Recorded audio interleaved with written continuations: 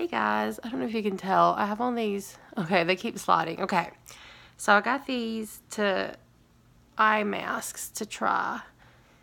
The only other ones I can really compare to is the black brand that I got before, and I did love those. So the difference I can tell you is these, when I first put them on, I was sitting straight up and they keep sliding down, so you really, with these, you'd have to keep it back.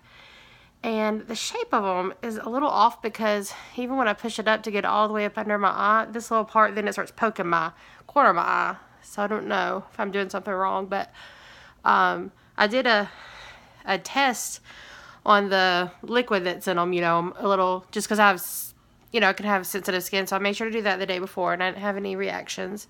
Let me show you the little container they come in, though. Okay, now, if you click the link, though, below, you can see all the benefits and everything. What I did think was cool is, you know, you open this up, it comes with this, and then you pull this off, and that keeps the liquid from spilling out. But actually, this is like almost like a little spoon to help, because they're kind of thin, so it helps pull them out. That's a great idea, I will say. And what I'll do is, after I've had these on about 15 minutes, I'll do a little video just to show you the difference. But let me remind you of before a little bit. This is before.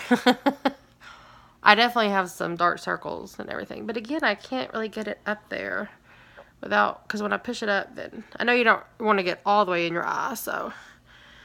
But I'm trying to keep that thing from poking me. Alright, I'm going to leave them on a little bit and then I will show you. Okay, I mean, I know it's supposed to moisturize. I feel like it does look a little better, even though like I couldn't get it right up there. But even my black ones say that you don't want to put it all the way against your eye. But they do look like they're moisturized better. And just to kind of show you what they look like. Hold on. They're a little they got stuck together now, but see? Anyway.